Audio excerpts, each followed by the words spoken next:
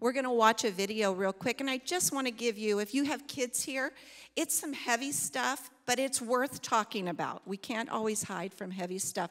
So I hope that this will prompt some conversations in your home as you watch.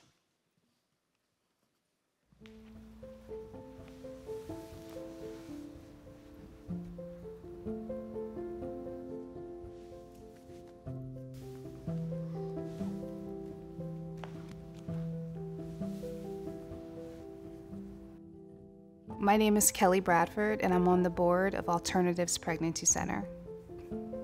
The first abortion I had was when I was 15 years old. I've had at least 5 experiences with abortion that I can remember. I wasn't a believer, and I didn't have anybody around me who would stop me from that step, who would explain that this is life, this is a baby. A close friend of mine that I grew up with, and she was raised in a Christian household, just like me. Her parents and family had told her that if you ever found yourself pregnant, that you'd be kicked out of the house and not supported. And so when she did find herself in an unplanned pregnancy at 18, she was very scared because of the comments that were made, and she didn't want to be alone and isolated. I had convinced myself that what I was doing was the right thing for me. Deep down inside, I knew that I was making the wrong decision. And I was scared, and my body was rejecting it, actually.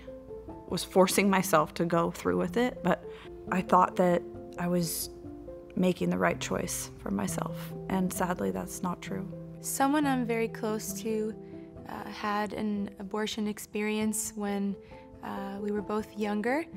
I found out a few years later that she had gone through not just 1 abortion, but 2. When I started suspecting I was pregnant, I took a test, and of course I was. I just wanted it to go away. Not only had I dismissed it, but it had obviously been so traumatic that I had completely blocked it from memory, and chosen to do that. All those years that I had buried it, how in the world I could have been so used by God and so in love with God and walking so closely with God in every other area. And that just shows how beautiful our God is, that He used me anyway. And there's no sin too great that He doesn't cover with His grace. After going through abortion recovery, I found freedom in my identity in Christ. I needed prayer, I needed help, I needed somebody to hold my hand and pray for me when I just didn't even know what to pray for. And it's such a beautiful picture of how He can just bring us up from the ashes. I've never been the same since I came to Alternatives and took a tour and really found out what God is doing through the ministry, through everybody that's there. As much as you feel alone in your thoughts, and maybe even by what other people have said around you, that you aren't, and that you have support around you, you have love, and you have people that care about you deeply and want the best for you. I understood in a deep part of me that I was accepted, not for anything I had done. I am a medical assistant and a patient advocate at Alternatives Pregnancy Center. We not only care for her unborn baby, but we care about her life, and we care about her soul, and her life matters because God created it. I'm nurse manager at Alternatives Pregnancy Center. I feel good because all bad what happened in my life now serves for good. And this is how God works. I am the patient services manager at Alternatives. I just want to let every woman know who has had an abortion in her past that there is hope. But I will tell you that your life will not be completely full until you have brought it to the surface and let Jesus heal you contact Alternatives Pregnancy Center and come in and get that help. You will find love, you will find acceptance, you will find total non-judgment from women who have been there that will love you through that experience.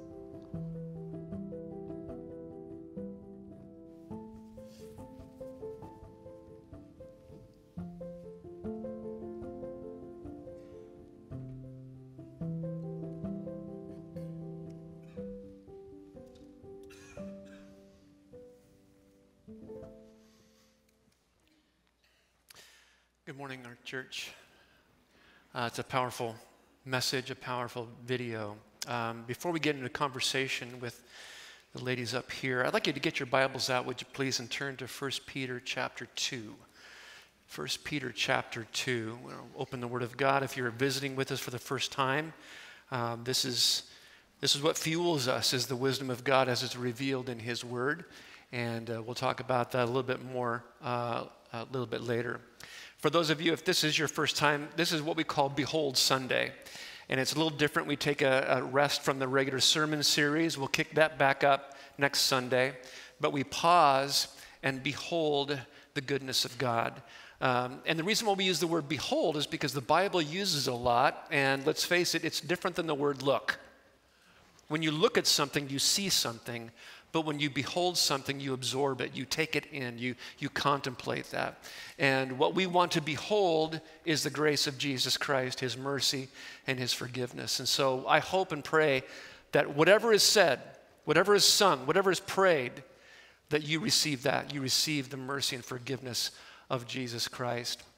The book of 1 Peter, it's actually a letter that Peter wrote to a church that basically had been rejected by their culture. They'd been minimized, they'd been marginalized. Many of them have lost their businesses, their families. Some have lost their lives. And they're wondering, if the culture is rejecting us, maybe Jesus is too. Maybe God has rejected us because, after all, good things happen to good people. And bad things are happening to us, so we must not be getting this thing right. And Peter is writing a letter to these people to encourage them, to tell them, yes, this is what the culture says you are, but this is what God Almighty says who you are. And it's a powerful, powerful passage. It begins at verse 9. It should come up on the wall if you don't have your Bible open. But Peter writes this in verse 9, "But you are a chosen race, a royal priesthood, a holy nation, a people for His own possession, that you may proclaim the excellencies of Him who called you out of darkness into His marvelous light." You are a chosen race. The church at this time was made up of black people, white people, everything in between. Rich people, poor people, free people, slave people. All kinds of, the entire demographic of that society was met. And Peter is saying, you were once this. You once belonged here, to these people. Now you belong to a whole new group of people. And he describes it as a royal priesthood. That doesn't really resonate a whole lot with us, because when we think of priesthood, we think of a Roman Catholic priest wearing the collar, and that's what they are. But what Peter was wanting the people to go back to was this Old Testament version of what a priest was. And he's saying to these Christians, you're that. You are a priest. Did you ever think of yourself that way? Maybe you've said, well, I'm no priest. If you're in Christ, you're a priest. You are. That's who you are. In the Old Testament, a priest had 4 basic functions. I'm just going to go quickly through these because we want to get to the conversation. But it's very, very important. The first thing that a priest was supposed to do is put God on display, to make God visible to the surrounding people, certainly to the surrounding nations. The people of God were to look different. And so we've instituted a dress code here at Arcade Church. I was going to say, I'm really proud of you, honey, for sporting the pink shirt. You've never worn pink before. I think he deserves a round of applause. She's a lot nicer up here than when she says, you're going to wear this. I'm told that's how I feel. So anyway, so we put God on display. We as believers in Jesus Christ are to look different. I'm not talking about what we wear, but there's something about us that is different than mainstream culture. But then a second thing that a priest was is to help the people to their salvation. To assist people in moving towards a connection with God through blood atonement. That's the Old Testament version. For us, it's a connection with God through Jesus Christ, through the blood shed on his cross. That's our role as priests, is to look different. We are to help people towards their salvation, but then also we're to intercede on behalf of others. We stand in the gap and we speak to God on behalf of others, but then we also speak to others on behalf of God. We're talking to God, Lord God, please bring them to yourself. And then we're talking to people, you need to come to Christ. And so we're the intercessors that we minister to people in that way. Then the fourth way is to help those in need. We are to help those. That's what a priest would do in the Old Testament. That's what we as priests are to do now. We are to help those who are in need. A couple of weeks ago, I used the illustration that we as believers are to have these special forces night vision goggles. And the night vision goggles for special forces to help them see people in the dark. Help them really see enemies in the dark. For believers in Jesus Christ, because we are priests, we are called upon to have these spirit-born night vision goggles that we do not see enemies in the dark. We see people, image bearers in the dark. We see people in the dark that no one else sees. We see people in the dark that society has rejected, that society has marginalized, that society renders invisible. We are the people who see them. That's a priestly role. This is one of the reasons why Debbie and I and Arcade Church, we are so excited to partner with APC, Alternative Pregnancy Center. And that's why we have Heidi Maskey with us. Would you please give her an Arcade welcome? Thank you. Thank you. We've known Heidi. I mean, we've known you like 10 years. Yeah, you guys are dear friends, and still, Arcade's family. Yeah, I feel like I'm at home with you guys. Yeah. I just appreciate you guys so much. Yeah. Well, Heidi is the executive director of Alternative Pregnancy Center. She is also the wife of Andy, who is the lead pastor at Sun River Church, a church that we planted 40 years ago. I think you guys have been there about 40 years, haven't you? 41 years. 40, yeah. Pretty much. It feels like that. We're going to die in the pew, too. Yeah, right, yeah. One of the things, Heidi, the reason why I wanted to use this 1 Peter 2, 9 and 10 passage is I look at APC as a priestly role in the Sacramento Basin. You tick off all the boxes of what a priest is to do. You make God visible, you care for people, you intercede for people, and you help them towards the gospel of Jesus Christ. And the purpose of having this conversation today is really for us, because it's been a while since you've been here on the platform, and it's been a busy year for APC. It's been a busy year for pro-life causes. Can you just take a few minutes and kind of break that down for us a little bit of what's going on with you, APC, as well as the pro-life movement? Yeah, so again, I just want to say thank you. Thank you so much, because where Alternatives Pregnancy Center is now, 8 years later from when I started, Debbie being on the board, we're a completely different organization, and God has just done miracle after miracle, and just testifying before God's people of what he has done is such a privilege for me. Yes, we've been through quite a year. We've had a clinic flood, as you have prayed us through, 3 moves in 1 year, the overturning of Roe, and many of you prayed as God led me back to Washington, D.C. to be on the Senate floor for the first conversation on the topic of abortion in 50 years. And I have to tell you, as I just laid myself before the Lord, Lord, there's no way I want to do this. Many of you know me. Being in the political arena is not my heart. It is a vicious, vicious arena, and I just want to show the love of Jesus Christ as our staff help women in unplanned pregnancy situations choose life, and that those who have chose abortion, help them be redeemed through the blood of Jesus Christ. That's why we exist.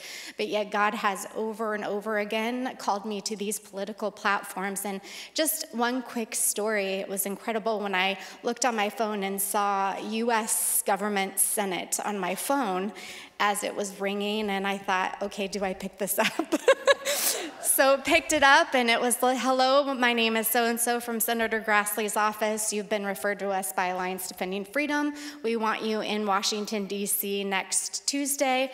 Oh, by the way, we need your oral and written statements by Saturday. You have to pay for your whole trip. Can you come? And no. And so I tell you what, there are those moments in our lives where when God calls us to take up our cross and follow him wherever he leads, those are scary places to go. And I had been warned by so many people, no matter what you do, they're going to twist your words. They're going to, if you have any demons in your closet, they're coming out. It's a good thing that they found my Pinterest list, my Pinterest board. And so they just tried to prep me for that. And Andy reached out to a dear friend of ours in Washington, D.C. and said, hey, Heidi's going to be in D.C. on Tuesday. Can you counsel her? And some of the most incredible advice, he said, not only will I counsel her, but I'm going to walk with you through this entire process. And he said, Heidi, but there's one thing that I need you to do as you prepare to be on that Senate floor. He said, I need you to get face down before the Lord, and I need you to confess every sin that's in your heart. If you have hatred towards the pro-life community or pro-choice community, I need you to confess that. If you are fearful about standing before government officials, I need you to confess that. Because when you walk in that Senate hearing room and you sit down and you bring that mic towards you, whatever is in your heart is going to come out of your mouth. Profound, profound words. And I will tell you, the day before the Senate hearing, as many of you were praying for me, after a 5-hour drill session with ADF, just preparing you for any question that could potentially come at you, I walked into dinner at 9 o'clock at night, and I was introduced to Senator Einoff. And he's this tall, slender man, probably in his late 80s, and he looked down at me and he said, young lady, are you afraid for tomorrow? Yes, sir, I am. And he grabbed my face and he kind of brought it up to him, and he goes, do you know why you don't need to be afraid? He said, tomorrow, when you walk in that Senate hearing, you're going to be sitting next to the head abortionist from Planned Parenthood. You're going to be sitting next to the professor of law at Berkeley. You're going to be sitting next to a lieutenant governor and a lawyer. But when you walk in that room, you are the daughter of the King of Kings and the Lord of Lords, and he is going to anoint your lips. So, yeah. It was an absolute profound time, and God has used it. What's so crazy is walking away from that, there wasn't a single section, really, that they could use against me, and that's only by God's glory. So that's great. That's good. I want to comment on something, talking specifically about alternatives and my experiences with it. The thing that drew me, I think I've said this multiple times here at Arcade, to our alternatives, is you touched on it. The gospel thread is through it. You're not just about, let's save babies and that's good enough. It really is from the time a woman comes in to the clinic to contemplate saving the baby or having an abortion, the gospel is there. To when they're going, they choose life and they get prenatal care, the gospel is there. Or you have a great ministry to women who have already had an abortion and are trying to reconcile what they've done and can I be forgiven? The gospel is there, and that is why I love Alternatives Pregnancy Center, because the gospel is all the way through it. Yeah, and you know, I've gotten a little bit of a flack from different pregnancy centers throughout the country just on how central the gospel is to our ministry. But at the end of the day, when a woman walks out of our clinic, as I've said multiple times before, the words, "you are pregnant," are the most powerful words a woman will hear in her life, other than, "will you marry me?" And when a woman walks out of the clinic and she does not have the support of her significant other, of her family, and of her friends, Jesus Christ Christ will be there for her. He is her protector and her provider, and we believe above everything else in introducing her to her Savior in the midst of that most difficult appointment is absolutely vital. And last year, we've said this all the time. We've said, you know, there's a lot of great nonprofits out there who say they're gospel-centered, and we spent all of last year really story after story putting together women. What does that look like in the clinic, though, as women walk out? And so if you go to our YouTube channel, because we're not showing it today, there's a whole compilation of videos about women who have accepted Christ and how that impacted their life in the middle of that appointment. Before we move on, I forgot to mention earlier, we are doing an offering for APC, and there are a couple of different ways that you can give. For us, we're going to do a hard copy check. We're old people. We're old people. So we're doing but make it out to APC, and there's some boxes in the back. Well, I'll mention a couple different times in the course of this service. But then also, if you want to do it electronically, you can do that by texting 41444, and then just type in Baby bands. Baby bands, yeah. And then that can guide you to giving online. But we have always had a very generous spirit here at Arcade Church for APC, and we want to continue that because you receive zero government funding. Is that right? Correct. Yeah. Zero government funding. And for those of you that may be new to what is this Alternatives Pregnancy Center, there's a slide coming up.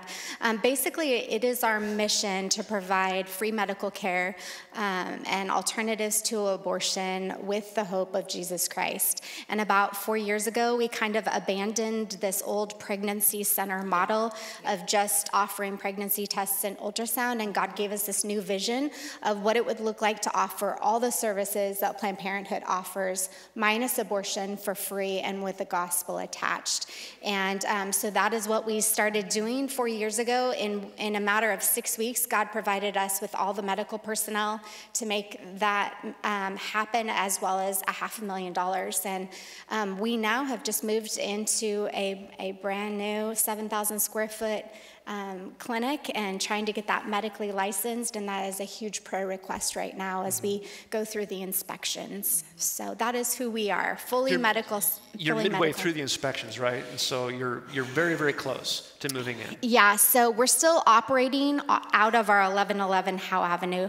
The admin team has been moved to the new building, and we have a series of 2 different inspections. One is OSHPD, the other is California Department of Public Health, which doesn't necessarily take kindly to who we are. Yeah. So just be praying about that. And if you're a medical personnel in the audience right now, maybe you're a nurse, doctor, phlebotomist, OB, medical assistant, we are always in need, especially now that we're going to be able to triple our patient capacity in the coming year. Yeah. We're always in need of that. Well, aside from the facility move-in, what does the future look like if you had a crystal ball, which you don't, but we have a sovereign God, which is far better than a crystal ball? Amen. What does the future look like for APC, do you think? Well, really, it's what does the future look like here in California? Because as many of you know, the topic surrounding pro-life, pro-choice is we're in a crazy culture. And, you know, when God gave me this vision of what it looks like Joshua and Caleb, to enter that promised land and reclaim that land for life, as you mentioned with the scripture, it doesn't come without war. Spiritual warfare, it doesn't come without a lot of hard work and a lot of opposition. And that is really the culture that we're in right now, yet we already know who has won the battle, and yet we have a lot of hard work to do, and that's what God has called us to do at Alternatives. But here in California, many of you may know, in January 18, abortion laws passed, one of which is AB 2223, which legalizes infanticide, and that is what we're up against right now. Okay, so just pause for a moment, because if all of our information is from the mainstream news sources, this is news to us. And so say it again, maybe slower, that this is happening in our state. Go ahead.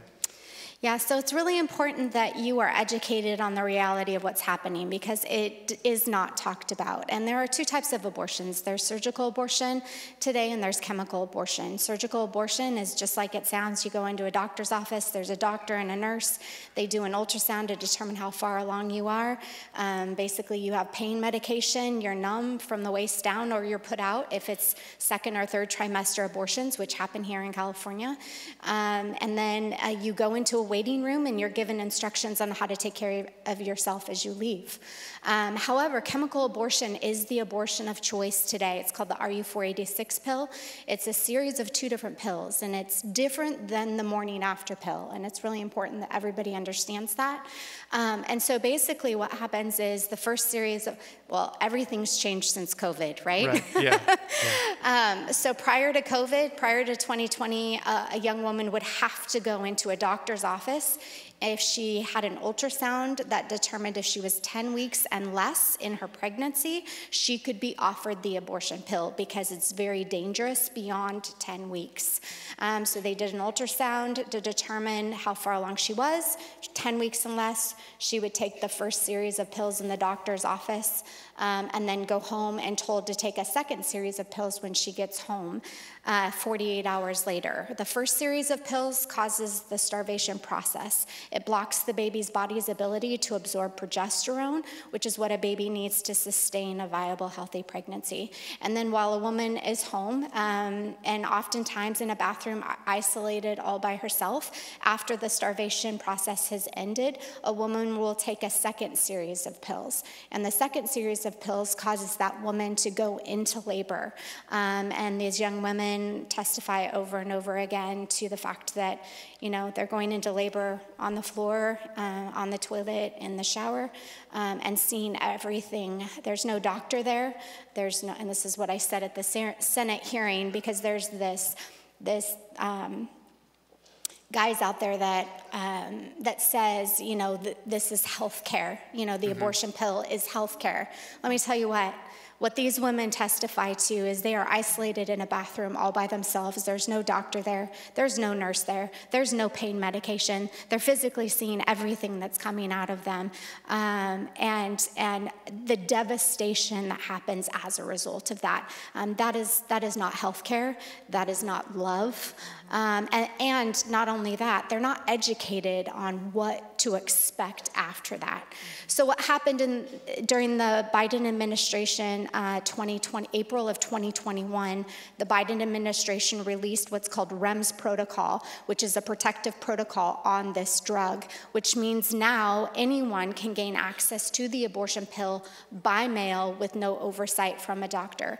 Again, you and I understand that a baby 10 weeks and less that is delivered on a floor, most likely, well, definitely not. That baby will not survive. But when a young woman receives access to this abortion pill and she's well into her 30th week of pregnancy, basically what has happened is a woman will gain access to that drug, no oversight from a doctor, and a 30-week-old baby is born on the floor, and unfortunately in those moments, 30-week-old has a chance to survive as viable outside of the womb. And so AB 2223 was passed because what is hospitals going to do when a young woman goes into the hospital at 30 weeks, delivers a living baby, and doesn't want it? So there has to be a law put in place to protect hospitals as well as to protect young women who deliver a 30-plus week-old baby on the floor, and that baby is basically born alive and does not want it resuscitated. So when you say, is this really happening, I can say, unfortunately, it is. As I was at our Sanctity of Human Life event this a couple of weeks ago, I had several paramedics, fire department men come up to me and say, wow, it's just as you described. I had no idea what this was. I need more information from you. We are getting call after call after call of one, showing up where a baby is on the floor blue, and the woman does not want anything done.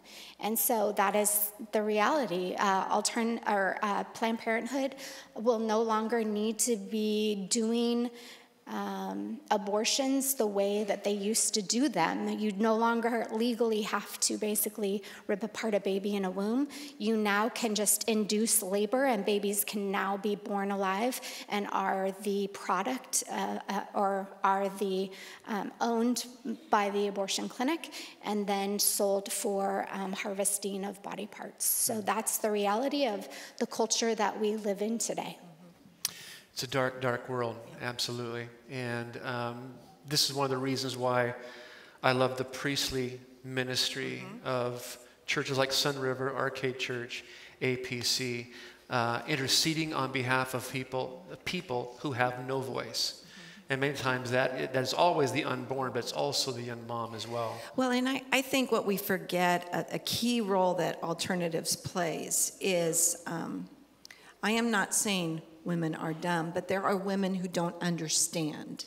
Absolutely. And you have the wonderful opportunity to have conversations of truth, which is, I would say, missing for so many young women, to understand the choice that they're making, understand that there are amazing options, and then, of course, because I'm pounding that drum, the gospel comes in right alongside that in the hope of Jesus. And I can't thank you enough, Craig, and your leadership here to have this conversation, because there are many pastors who will not allow this conversation to take place, and people want to pigeonhole it in a corner and say it's a political conversation. It has no room in our churches, and unfortunately that couldn't be further from the truth.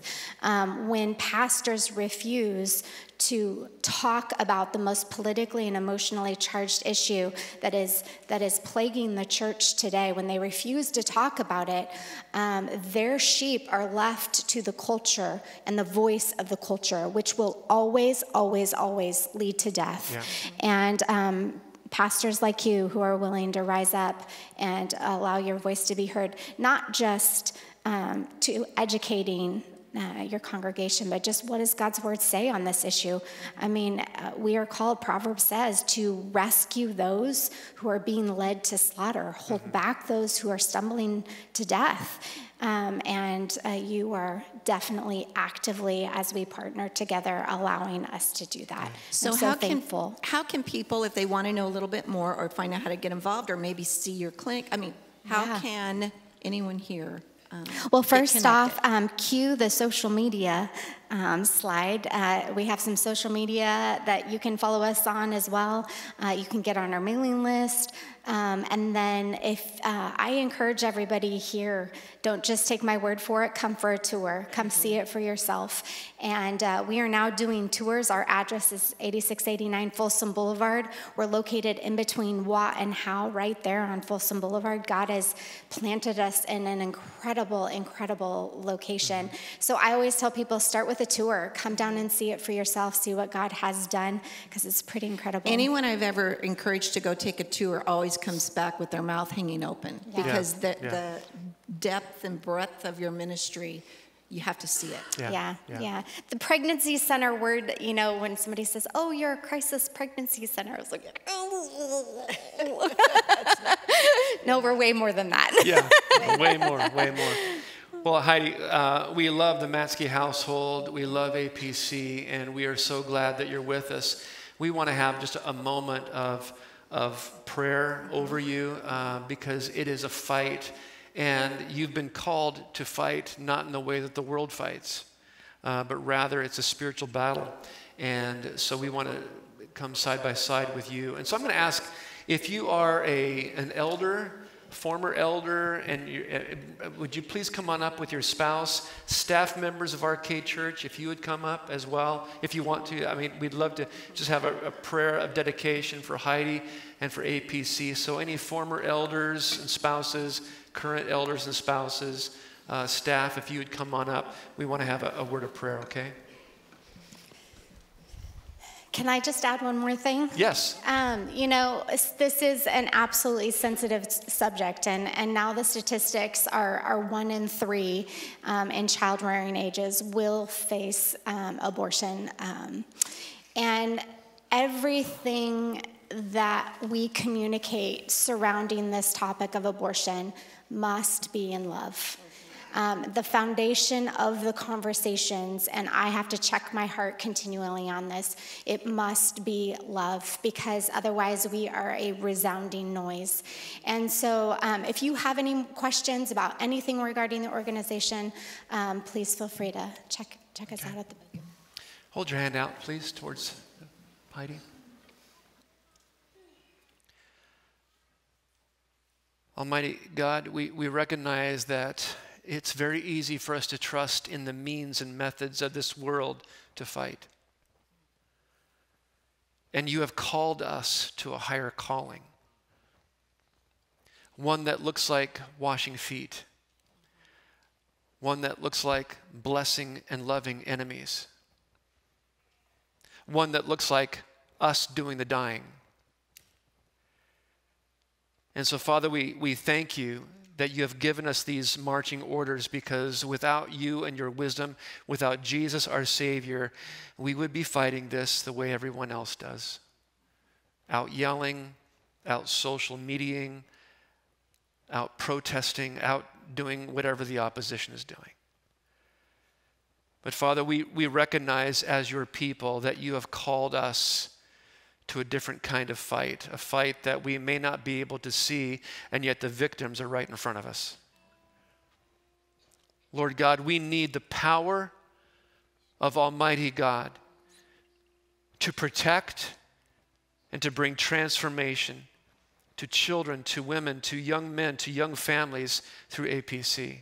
We ask, Heavenly Father, that you bring these people in as you adopt them through the death of your Son, that you accept them, you bring them in through redemption that's provided by Jesus.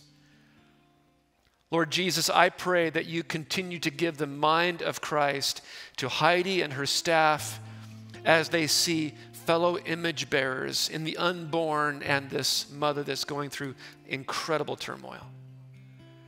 And I pray that these people see Jesus, his kindness, his love, his power. Holy Spirit, I pray in Jesus' name that you infuse APC with energy that can only be explained from above, that you infuse them with great power and great wisdom that can only be explained as the goodness of God.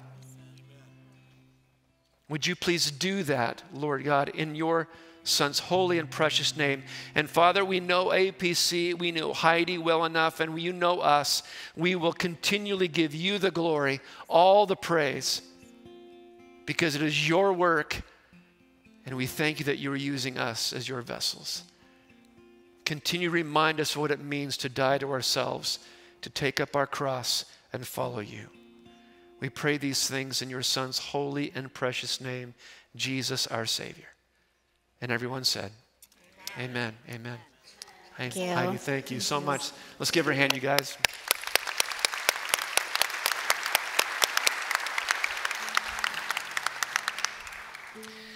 We're going to change activities here, but we're not changing topics. We have been talking about being priests and how we intercede for others and how we look visible and how we help people towards redemption.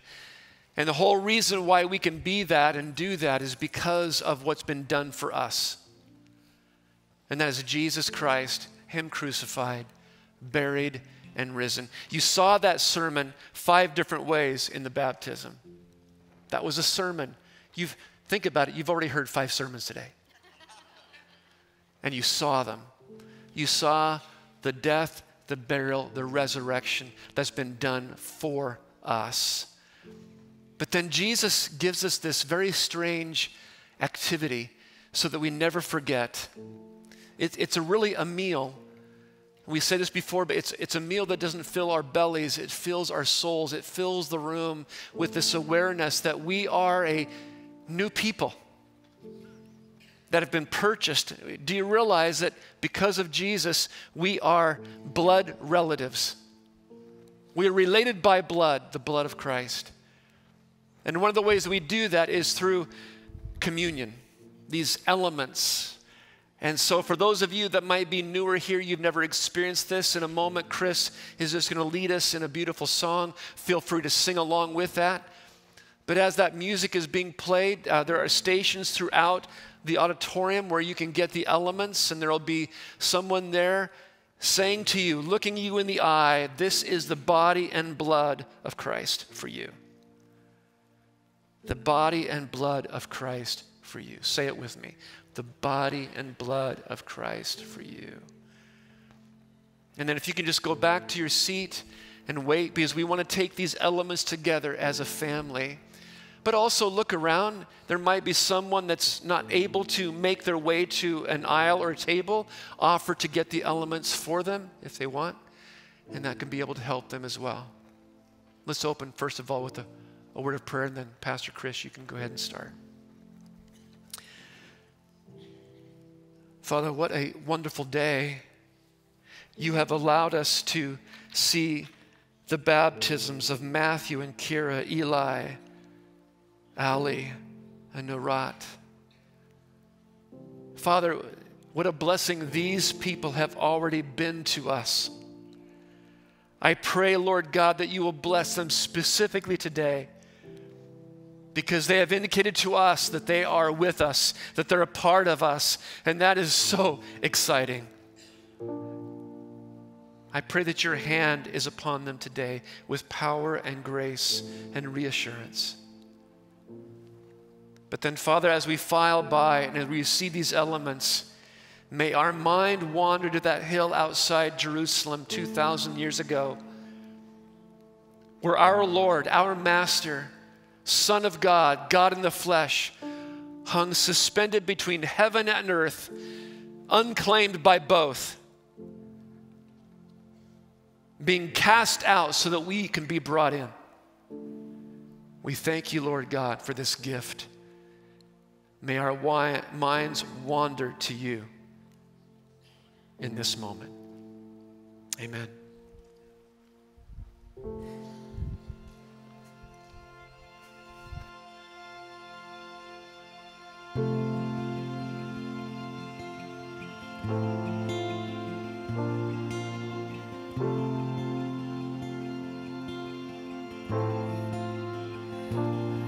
Cast my mind to Calvary, where Jesus bled and died for me. I see his wounds, his hands, his feet, my Savior on that cursed tree. His body bound and drenched in tears, they laid him down in Joseph's tomb, the entrance sealed by heavy stone, Messiah still and all alone.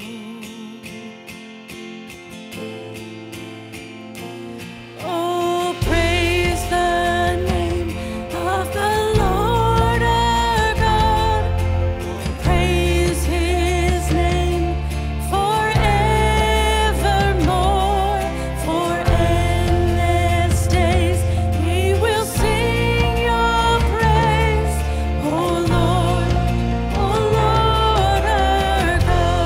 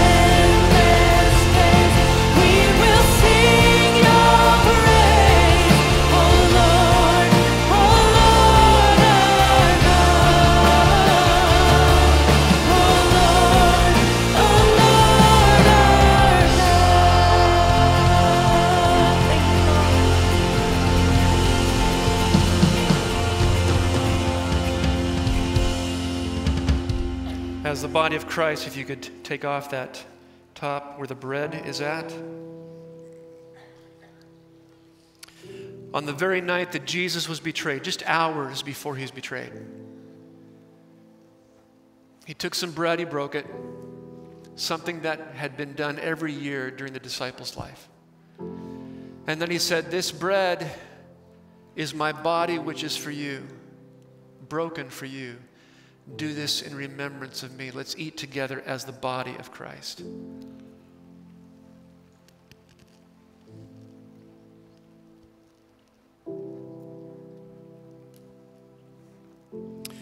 In the same way, he took the cup and he said, "This cup is the new covenant in my blood, which is for you. Do this in remembrance of me." Let's drink together as the body of Christ.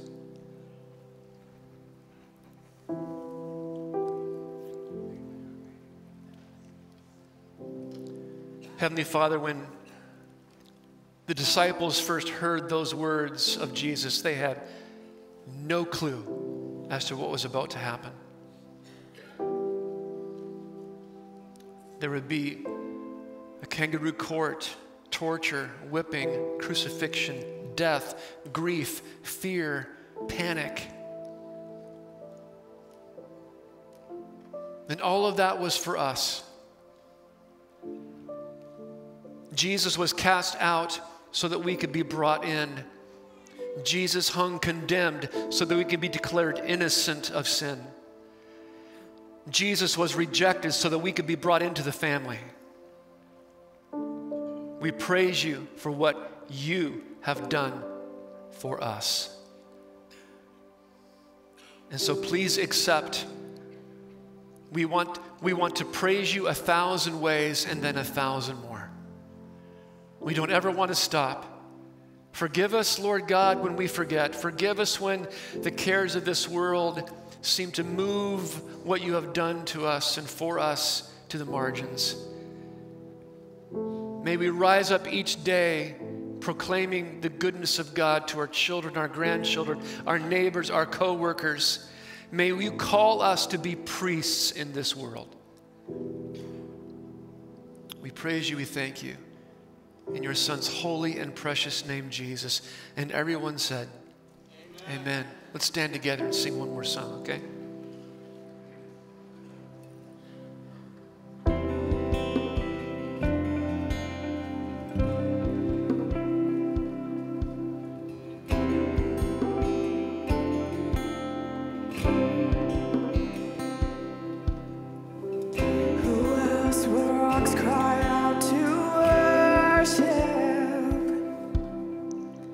Whose glory taught the stars to shine.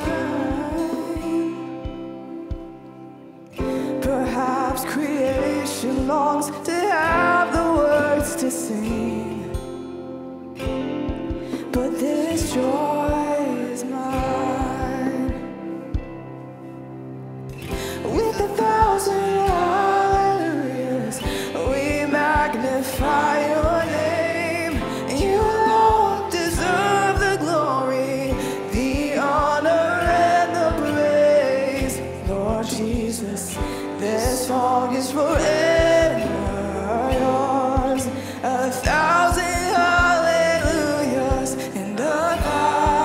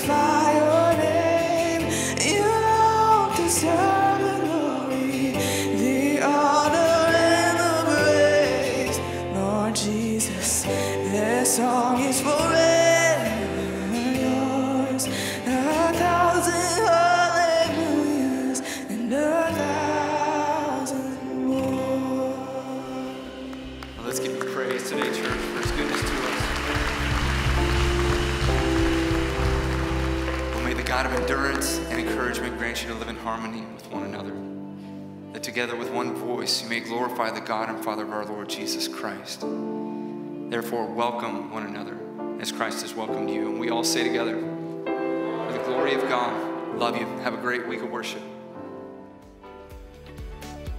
Thanks for watching. Find out more about the Arcade Church community at arcadechurch.com.